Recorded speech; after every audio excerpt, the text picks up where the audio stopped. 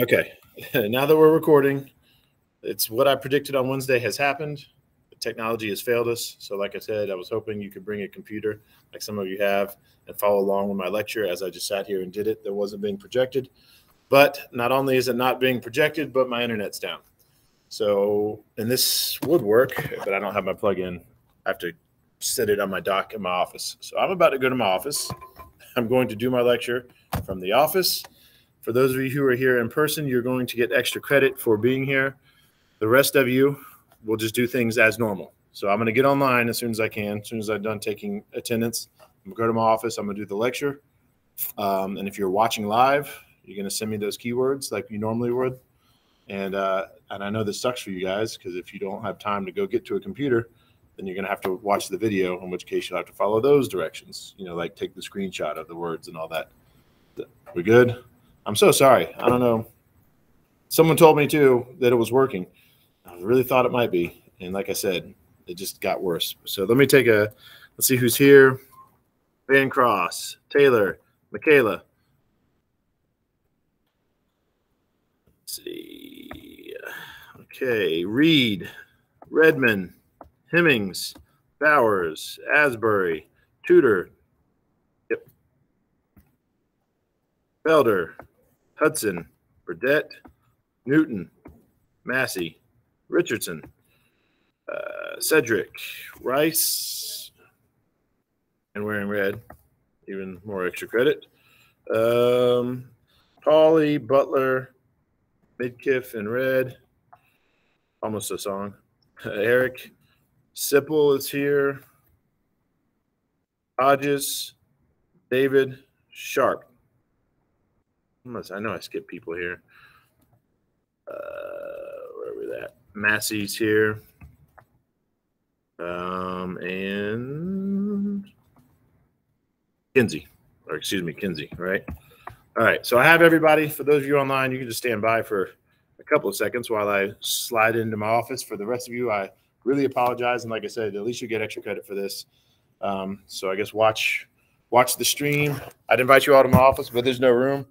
I really, really, really am sorry. So the good news is it's Friday. So if you don't have any other classes, you can just leave and watch the video later and start your weekend. It's up to you. I'm so sorry.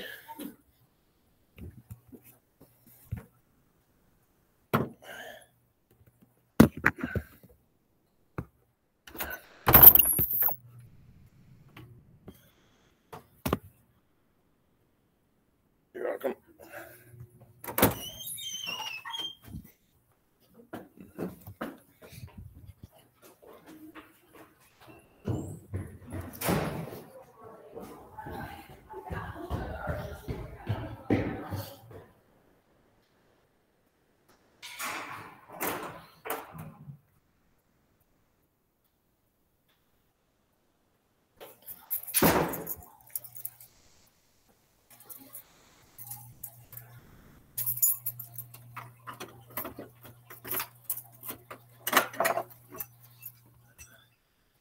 All right, all you online people, bear with me as I reset up in my office.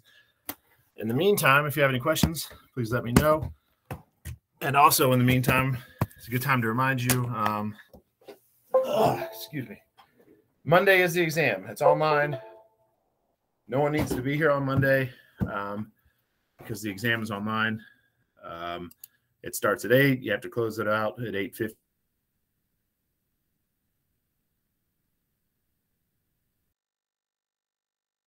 On Monday, someone's going to say, I forgot the exam was today, or I didn't know the exam was today.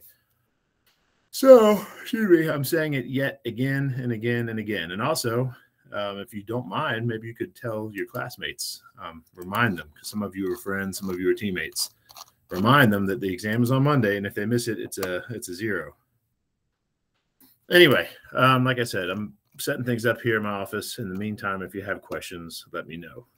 Now, I won't even do the first attendance word yet because you guys aren't missing anything yet. So let's see here. Chapter 5 PowerPoint.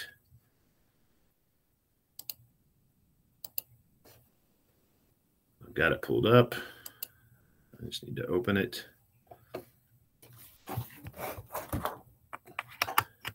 So to remind you also, while I'm opening this up, this is chapter 5. This is the first chapter of exam 2. So what we're covering right now is obviously not going to be in this first exam, this exam we're having on Monday.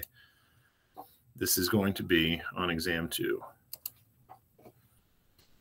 It's opening slowly. There we go.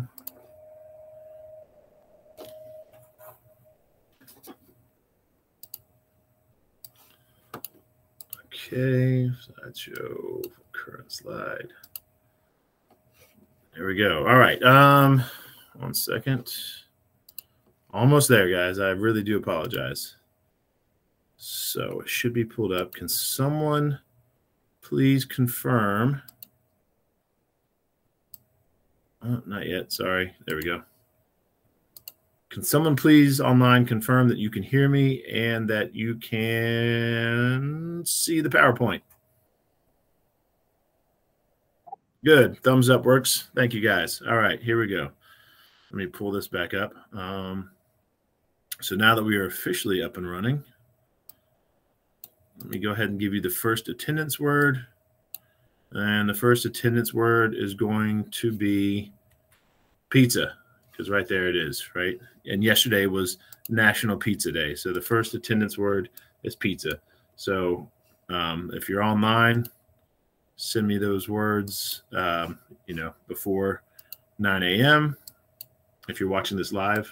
If you are watching the video, send me either a screenshot of that pizza or a different picture of pizza.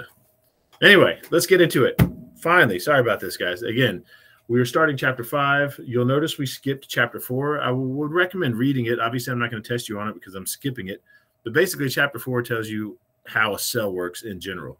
And the reason I'm skipping it, other than the fact that we're sort of under a time constraint, there's a lot of chapters we need to skip, is because the next, let's see, 1, 2, 3, 4, 5, at least the next 5 chapters that we're going to cover, actually, that's all about what cells do, right? So chapter 4 is an overview of what cells do, and then we get specific about it. Like, for example, this one, as you can see, the name of this chapter is called Why Cellular Functions Matter. So we're really going to dig into some cellular functions.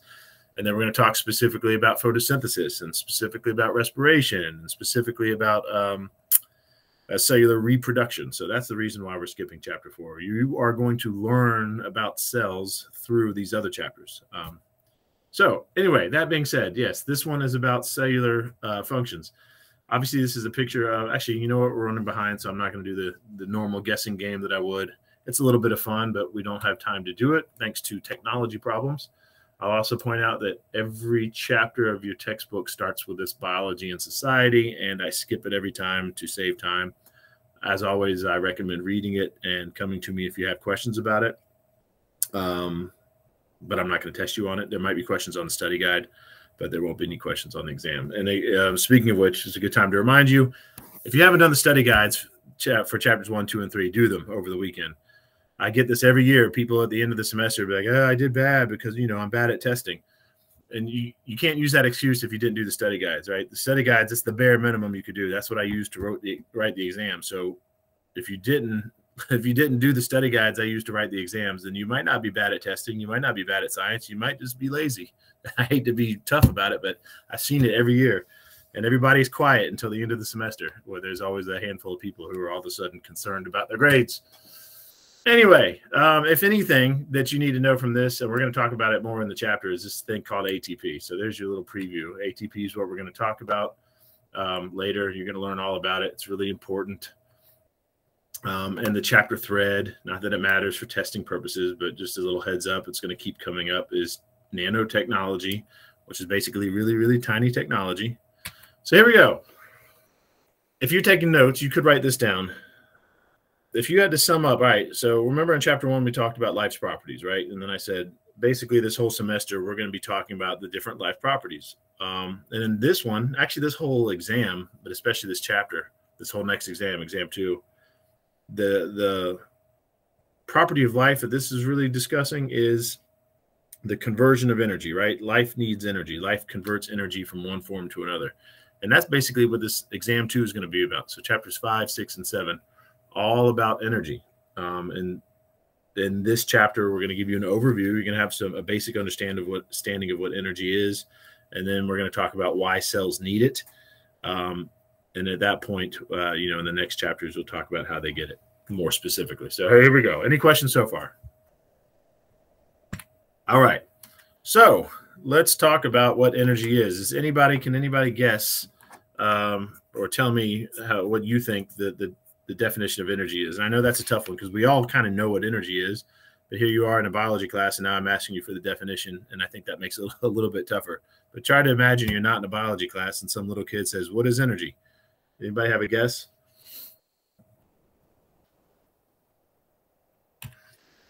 That's all right. This is something you need to know for the exam. Energy is the capacity to cause change. So know that bullet point right there. Energy is the capacity to cause change. And then your book gets a little bit, expands on that a little bit with this next bullet point. Some forms of energy are used to perform work, like, right, this guy's rolling a boulder up a hill.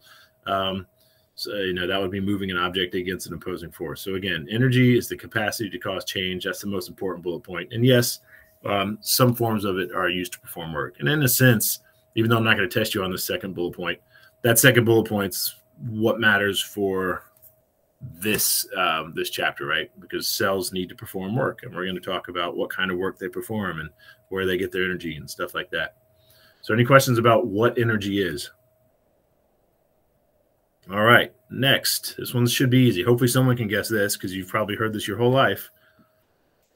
Can anyone tell me the two types of energy? There's two basic types of energy. Any guesses? Nobody? Not even for extra credit? All right, here we go. The first type is, whoops, let's go back here. Kinetic energy. And you need to know, first of all, you're going to need to know the differences between the two. And again, so keep that in mind as I move forward. Kinetic energy is the energy of motion, right? So, and I'm going to talk about this in more detail later, but one example from that that's not an obvious example is the temperature, the temperature of the air. And I've used that example before in lecture. When I say the heat is increased in a room, right? If I crank the heat up on the thermostat, what I'm really am saying at a molecular level is the kinetic energy is increasing, right? The air molecules are moving faster. That is the energy of motion.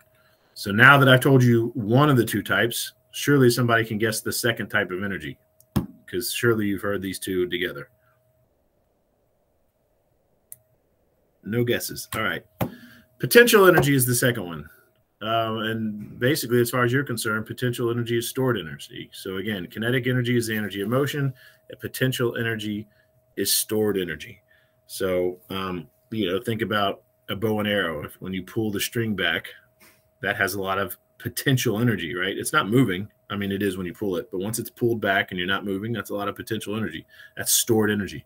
Then you let go of it, the arrow shoots forward, and then that becomes kinetic energy.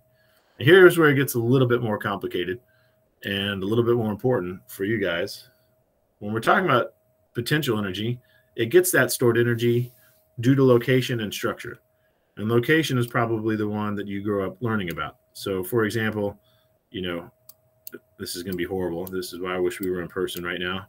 If that's a building, and then that's a building, and there's two people at the top of the buildings, I'm not going to try to draw a person. Just draw a stick with a head, with a circle, right? And they each have a 10-pound bowling ball, and they're going to drop it from the top, right? That's what they're going to do. But at the moment, they haven't dropped it yet. So then the question, and I'm not going to ask you guys because apparently nobody wants to talk because no one gets kinetic and potential energy. But I would ask you, if anybody was in a talking mood, which one has more potential energy, A or B? And the answer, as I'm sure you've learned in many, many science classes, is B, right? Because of its location, because it's higher, that bowling ball would have more kinetic energy. That we're all familiar with, I'm sure. Where it gets a little less obvious is this one. And unfortunately, the less obvious one is the one that we are focused on in this semester, in this course. Like I've said, I brought this up when we talked in chapter 2 about chemistry in general. And then chapter 3, I brought it up when we talked about specific biological molecules. And I'm really gonna talk about it a lot in this chapter. However much energy it takes to build something, that's how much energy will be released when you break it, essentially. So especially when we're talking about molecules, which is the only thing I'm talking about in this context, however much energy it takes to build a molecule, right, to squish those atoms together, that's how much energy can be released when you break those chemical bonds, right? So that's what we mean by the potential energy stored in structure. Because as far as we're concerned, we don't really talk much about potential energy due to location, not in this class. It's all about the structure, right? It's all about that molecular structure, those chemical bonds. And what I didn't tell you in chapter 2 and chapter 3, when we were talking about chemical bonds, is I didn't tell you that some bonds form easier than others. Sometimes it takes a lot of energy to form a chemical bond. And again, the more energy it takes to form that chemical bond, the more energy will be released. There's nothing to write down yet for that. Just keep that in the back of your mind when we move forward and start talking about some of these things. All right, so are there any questions about the 2 types of energy? All right. I guess since we just talked about it, the next word for attendance will be bowling ball. So again, if you're live streaming this and you're with me right now before 9 a.m., send me the keyword bowling ball along with the other ones that I give you. Before 9 a.m. Anything after that, you'll be considered late. If you're watching the video as opposed to watching this as a live stream, then send me a picture of a bowling ball along with the other things that I've asked you to send pictures of. Anyway, moving forward, here's something else you probably, I hope you're very familiar with. I'm sure you've heard this throughout your life, and at least K through 12, is something called the conservation of energy. It's a very simple concept, at least at this level of education, but it's very important, so make sure you understand it. Energy cannot be created, and it cannot be destroyed, right? Energy cannot be destroyed, it cannot be created. So then what happens? It can only be converted from one form to another. And I'll just go ahead and give you a preview here, a little hint. There will be a test question where it says something like, or maybe it might be a question in the lab. Anyway, the question is something like, in photosynthesis, do the leaves create energy or do they convert it from one form to another?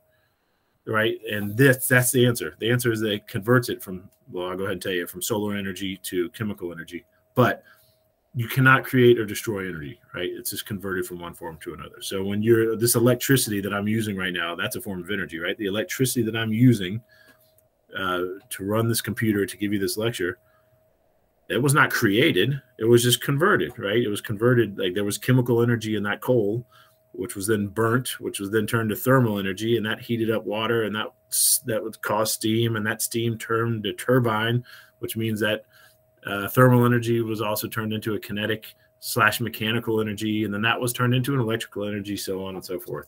So I know I keep talking about something very simple, but it's a very important concept. Energy cannot be created or destroyed. It can only be converted from one form to another. And that brings us, even though I've already said it, to this bullet point here, which just states, why are we spending a whole chapter talking about this? Basically, because it is one of the properties of life. Life depends on the conversion of energy from one form to another. I think I said it in one of our earlier lectures.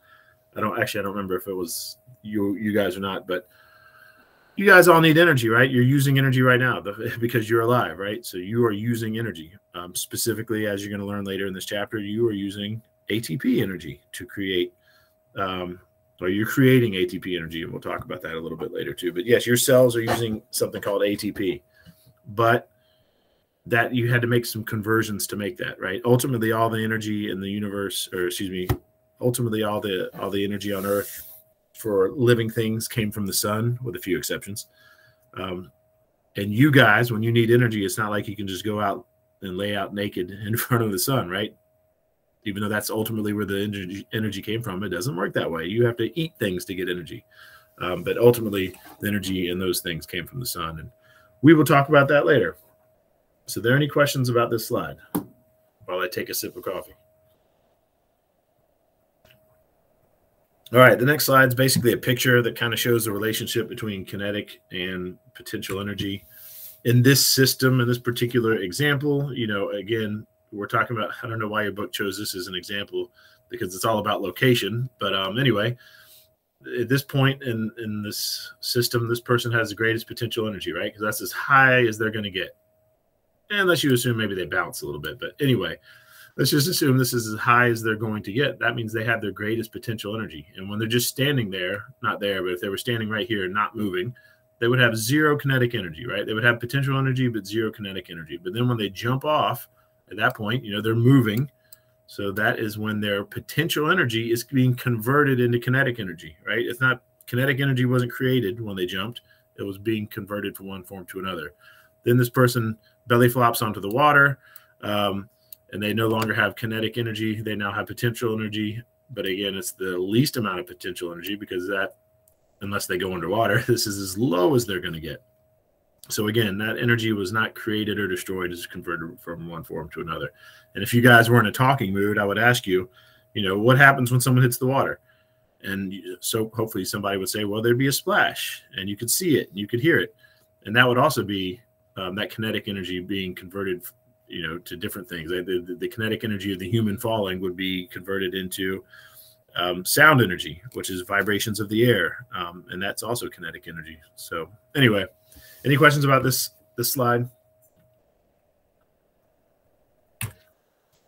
If you download the PowerPoint, you can watch this little video that talks about energy concepts. I already have a good one for you. I think it's a good one. And I'll share that with you later this weekend. Actually, I might share it with you next week so you can focus on the exam this weekend. But anyway, you can watch this video if you want. It talks about the energy concepts, but I'll share one with you later. All right. So again, we're still talking about some basic energy concepts. We talked about the conservation of energy. We defined the two different types of energy. Now we're going to talk about heat. And I already brought this up, but now we're going to officially discuss it. I would ask you what it is, but I think everybody's being quiet today. But as I already said, heat, as you need to know, is a type of kinetic energy. And specifically, it's again, it is a type of kinetic energy, but specifically, it's the random motion of matter. And you don't have to memorize that verbatim. First of all, I might not even ask it. And second of all, if I do, it won't be verbatim. Like, you need to remember those exact words. Just remember the concept. Like I said, when I say it's getting hotter in this room, what I mean at the molecular level is that the molecules are moving faster. As a matter of fact, that's what this little star is for, is because I use the word matter, but your book uses the term atoms and molecules. So your book says heat is a type of kinetic energy, and it is the random motion of atoms and molecules, which is true. Anyway, so are there any questions about what heat is? All right. I'm not going to ask you this, but I'm going to mention it briefly because your book mentions it. Heat is the most chaotic and disordered form of energy, which is an important concept if you're really, really diving into physics, but we're not. Not only is this a 100 level course, but it's a biology course, and it's a biology course for non-biology majors. So as far as I'm concerned, you can completely forget that bullet point and completely understand everything I'm going to teach you this semester. So, and again, I teach out of the book, so it mentioned it, so did I. Here's one that you do need to know, though. This will be important later in the semester. All energy conversions generate some heat.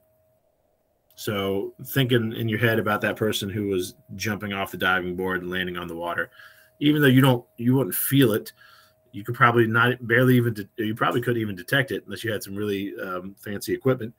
But when that person hit the water, that generated some heat. And there's a question on the study guide where it talks about something about like somebody's on a bicycle and they apply the brakes to their bicycle. So they're converting, they're getting rid of their kinetic energy, so to speak. And then the something like what happens to the energy. And one of the options is it was released as heat. And yes, that is the answer, right? Because when you convert energy from one form to another, it produces heat. So know those two bullet points, right? Know bullet point 1, bullet point 2. Entropy. I'm going to put a big old X to this because, again, if we were looking at things, even a real chemistry class and obviously a real physics class, entropy would be important because when you look at these things mathematically, which we're not, there's equations, right? We have equations for chemical reactions and not just the ones that say you know, product plus product equals reactant, right? We have equations that involve temperature and different types of energy, and all the energy has to be accounted for from the beginning to the reaction to the end, because sometimes it requires an input of energy, sometimes it puts out energy. Either way, mathematically, when you're looking at these things, entropy is very important, but we don't look at these mathematically. We're not looking at those equations. Therefore, you guys don't need to worry about entropy. I'll go ahead and tell you what the book says. Entropy is a measure of disorder or randomness in a system. And every time energy is converted from one form to another, entropy increases. So I'm telling you that because the book told you that. But it's not really an important concept for you guys. Again, you can understand everything I teach you for the rest of this semester without understanding what entropy is. But if you are a deep thinker, because entropy can be kind of complicated when you really start digging into it, but if you are a deep thinker and want to look into it, look up entropy if you want to write some independent work papers about it. But that's up to you. Any questions about this slide? Heat and entropy. All right, now we're starting getting a little bit more important stuff. It gets a little bit more and more important. And by important, I mean in the context of this this course. So the next thing you need to understand is very important, chemical energy. You need to know what chemical energy is. So I already said that there's two basic types of energy, potential energy and kinetic energy. And those are the basic types. But there's obviously all kinds of other energy, right?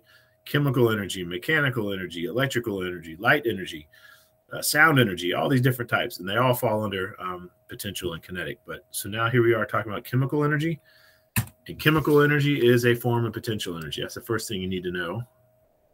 And in a sense, I already told you about that. So when I talked about potential energy and we talked about the difference between, that potential energy is stored due to its location or due to its structure. Well, now I'm just going back to you and telling you again, with chemical energy, that's what we're talking about with the structure. This chemical energy is due to the arrangement of atoms, and it can be released by chemical reactions, which is just a formal way of saying what I already told you a few minutes ago, which is that however much energy it takes to build a molecule, right, to squeeze those atoms together, that's how much energy will be released when you break those chemical bonds. So if it takes a lot of energy to build a molecule, it's going to release a lot of energy. If it only takes a little bit of energy, then it's only going to release a little bit of energy. All right, so now this picture might look goofy, but there it is for a reason. And I know you guys aren't talking, but I'm going to ask this because I hope to God somebody knows it, because you're going to get it's going to be on the exam on Monday. If we're talking about electrons, right, what charge do electrons have? Negative. Yay. Who was that, Daniel? Yeah. Hey, good job. If I can remember, I'll give you a little extra credit for answering. Yes, electrons have a negative charge.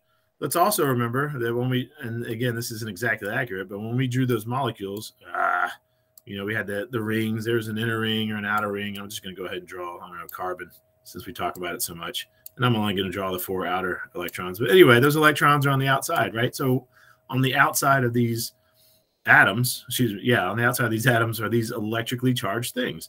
So imagine you're trying to bring and here I'll just draw hydrogen because it's easy.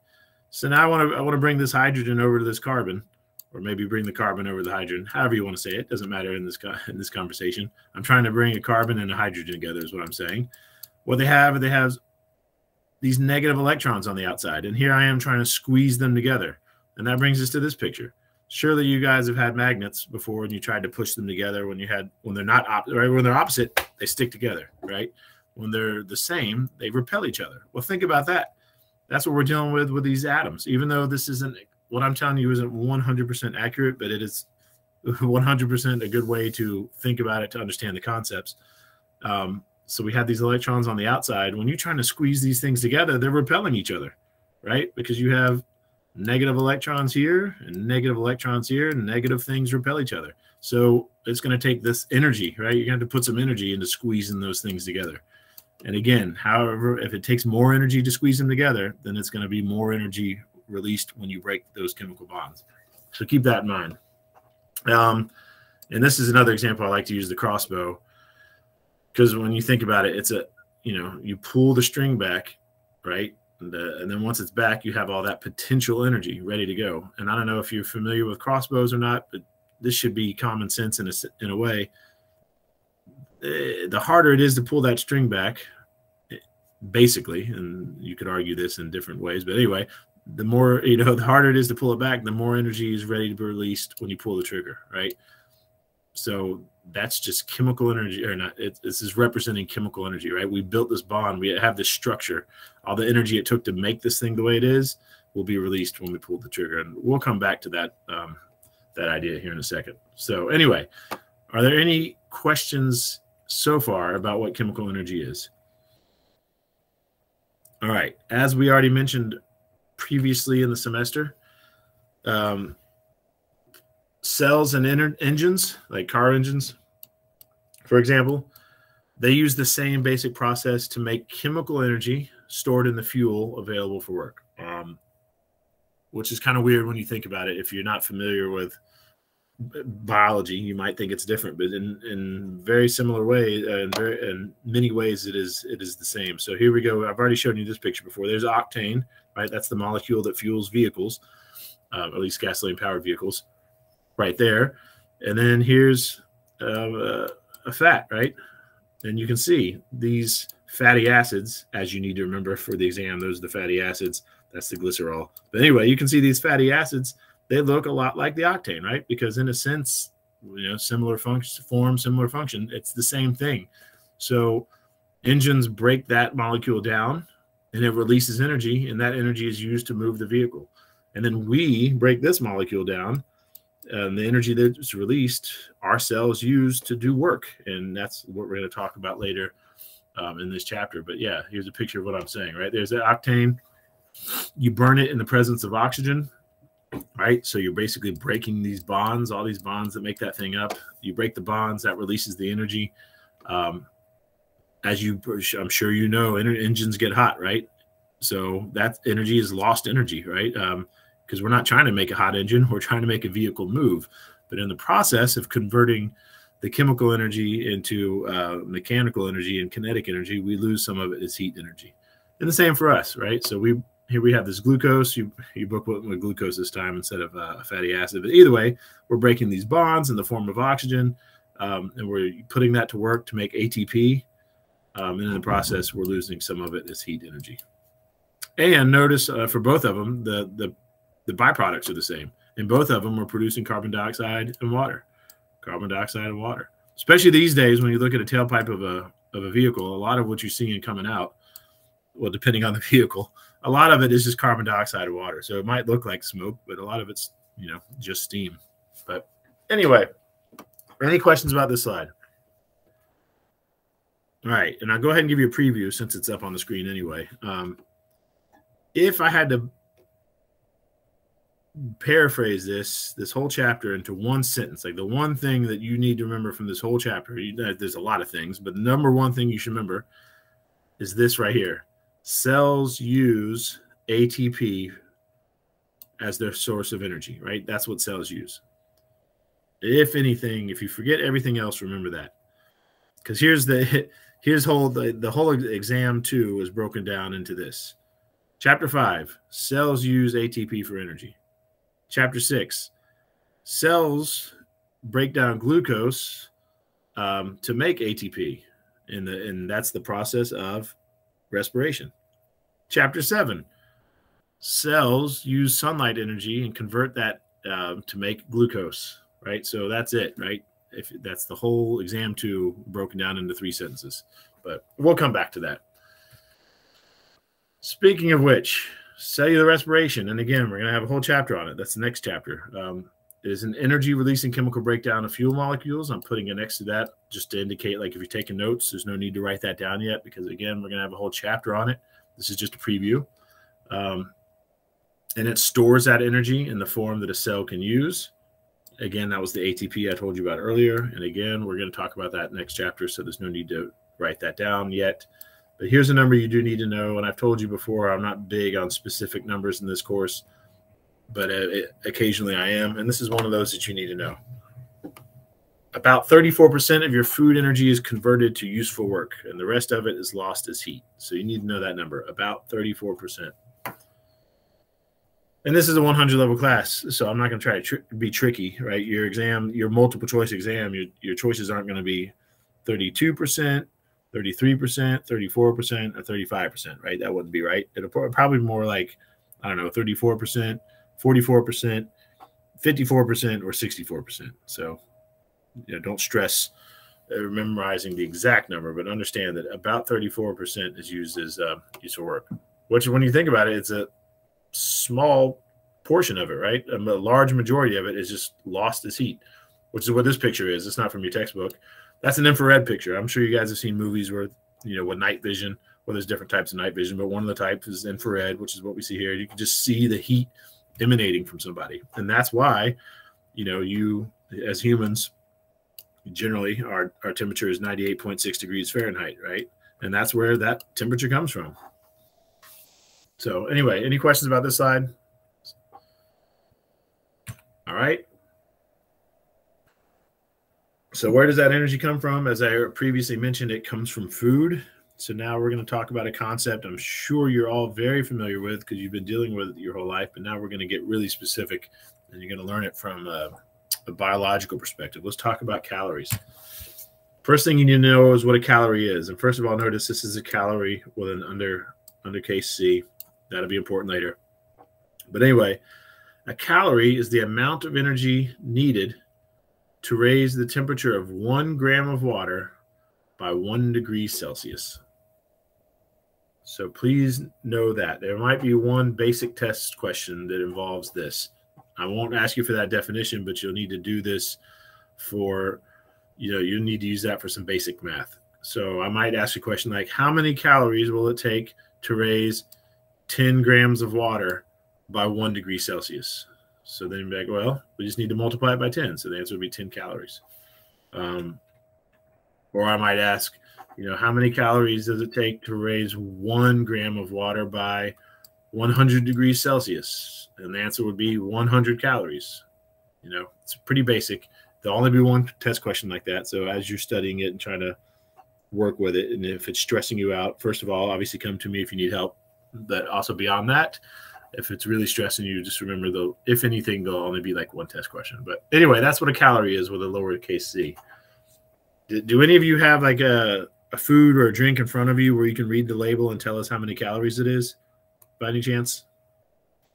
I'm looking around. All right. Well, I wish you guys could see it. But I do have something here. I've got some protein shake. And it says amounts per serving. All right. This has 200 calories per serving.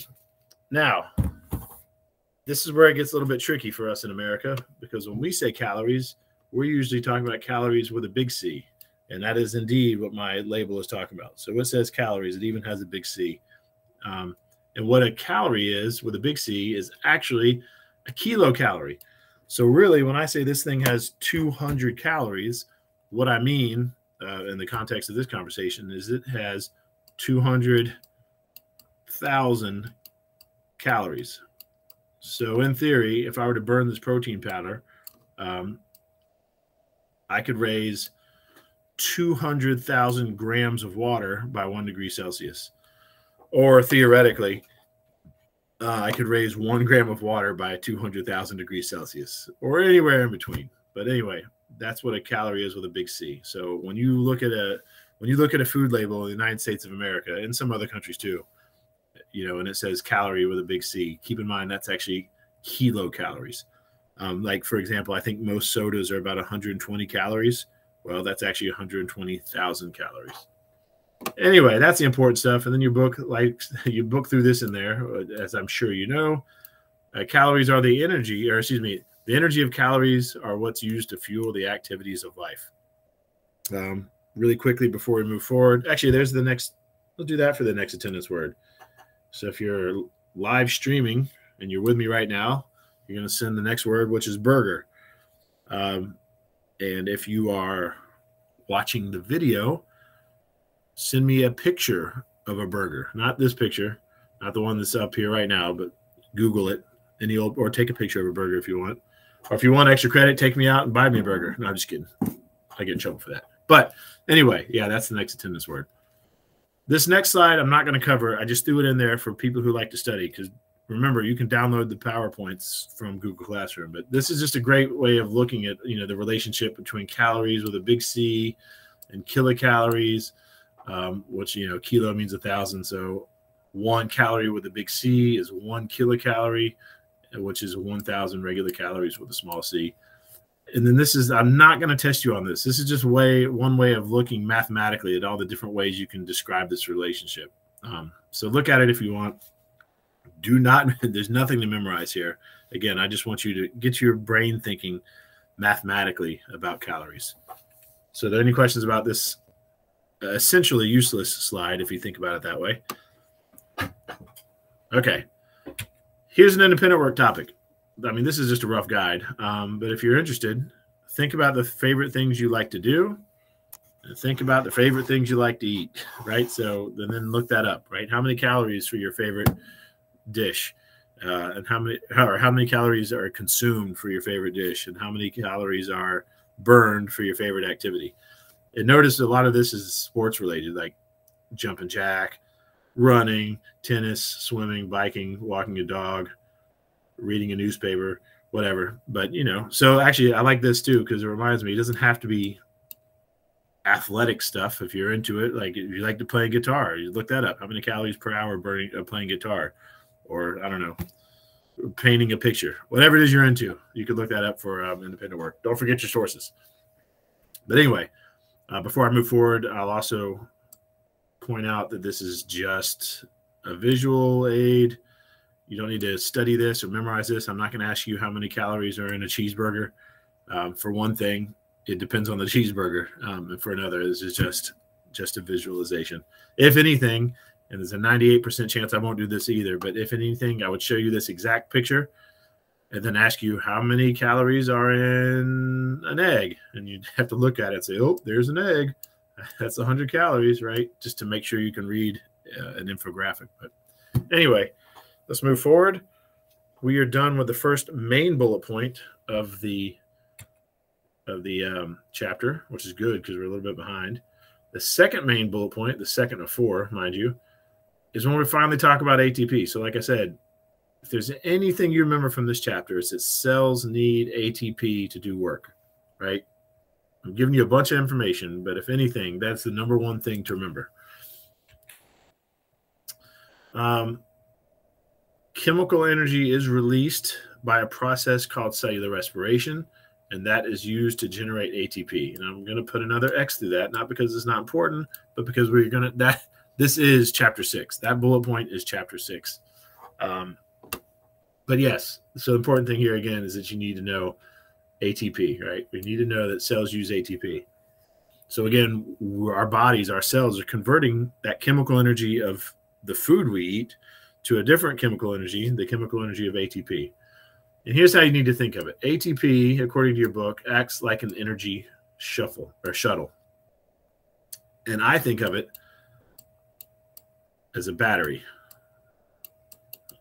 I'll just abbreviate here. I think of it as a battery, right? It's ATP is like a battery, right? So you have all these little things in your cells that require energy to do their job. Well, you could almost think of it as they take little rechargeable batteries, and the ATP, that's the rechargeable battery.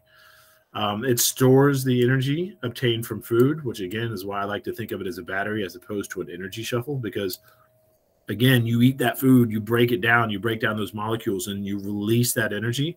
And that energy is basically then used to recharge your battery, right, to make ATP.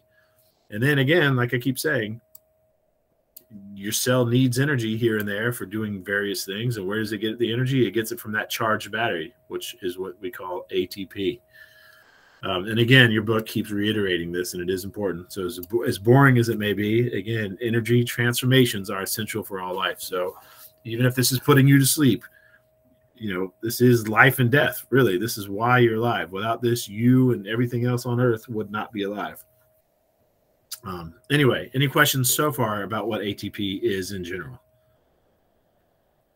So again, your book describes it as an energy shuffle. I think of it, it's better to think of it as a battery, and you'll see why later, because the whole concept of charging and recharging. But either way, I'm not going to ask you a question about what it is. There's going to be a lot of questions that involve ATP, but there shouldn't be any questions where I say, what is ATP? But, you'll see as we get there. So just think of it again at the back of your mind. Just try to think of it as a rechargeable battery. So let's talk about the structure of ATP, because as we learned in Chapter 4, there's going to be a lot of structure and function conversations this entire semester. Technically, ATP stands for adenosine triphosphate. You don't need to know that, so I'm going to put an X to that, but there you go. Now you know that's what it stands for. And basically what it is, hold on, let me look at this before I talk about it. Yeah, I'm going to put a big old X through both of these. One, because the first bullet point I'm not going to ask you about, and the second bullet point I'm going to reiterate this later and explain it a little bit more in more detail. But ATP is an adenosine molecule that has a tail of 3 phosphate groups, as you can see here. This is the adenosine molecule, and this is the phosphate groups. And of course, this is the first time I'm telling you, technically it's the second time. It's the second time I'm even mentioning the adenosine molecule. Not that you need to memorize this yet, but I brought this up earlier when we were talking about biological molecules, and we were talking about DNA, and they're made up of 4 different bases, A, T, C, and G, right? Those are the different types of DNA. Well, this is just the A. So I hate the way your book throws this out there. And I hope you're not hearing me say this and think, wait, am I supposed to know what an adenosine is? No, not yet. But anyway, that's what ATP is made of. And the way the energy works here is when you release one of these phosphate groups, that releases the energy. Now, I'm going to break this down to you. You don't need to memorize this. This is just so you understand how this is so energetic, because, again, this is the molecule that every living thing uses for energy, right? So obviously it's very energetic.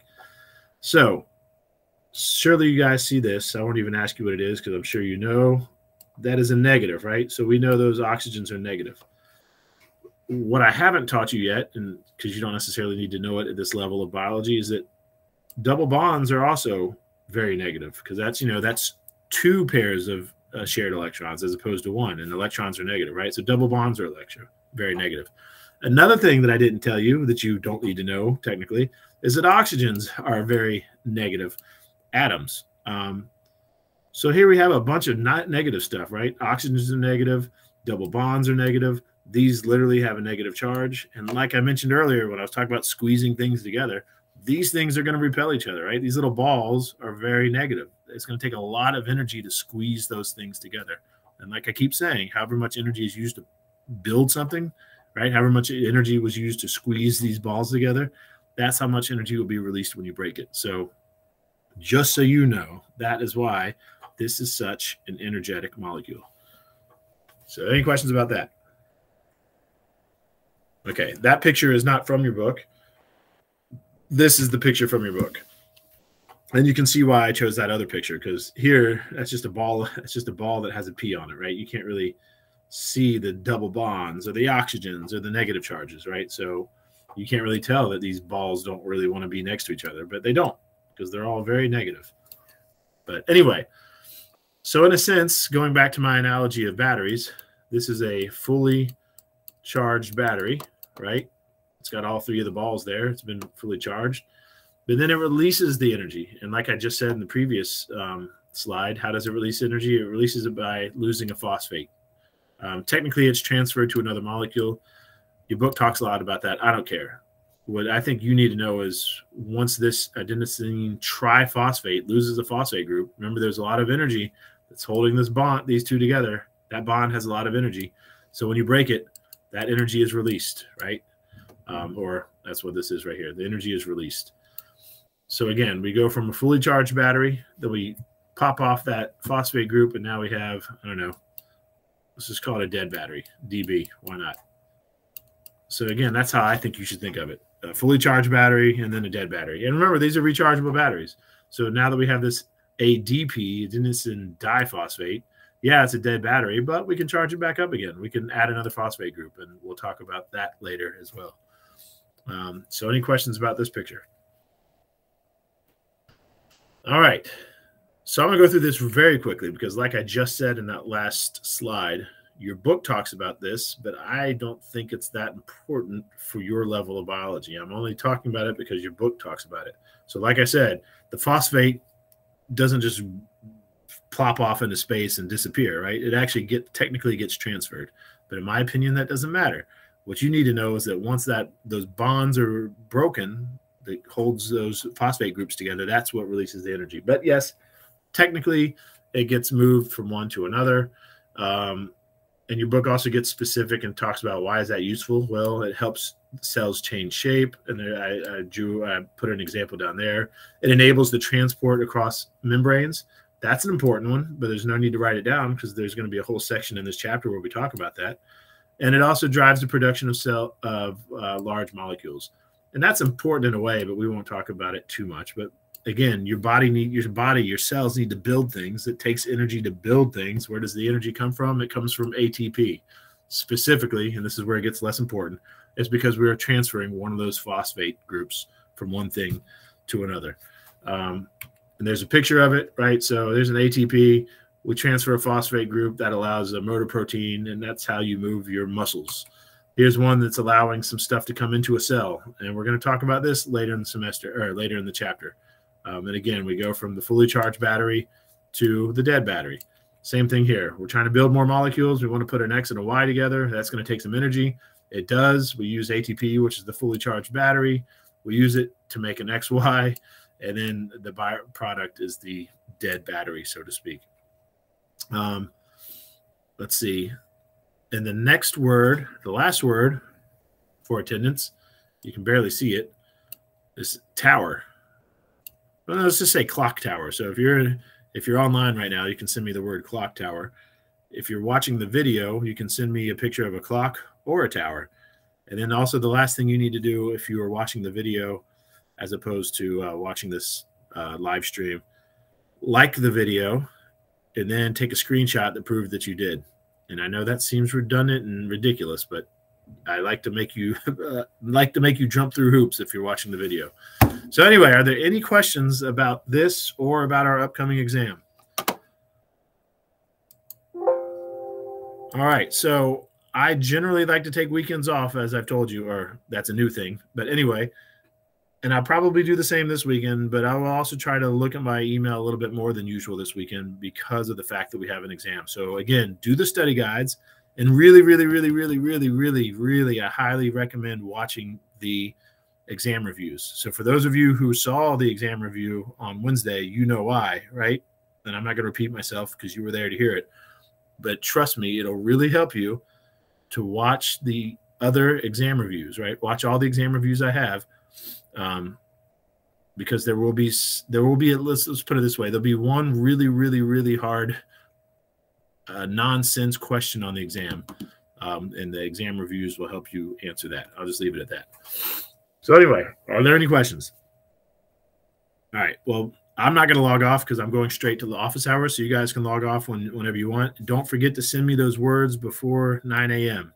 If they're late, you will get half credit. And don't share the words with anybody because I know who was online and who wasn't.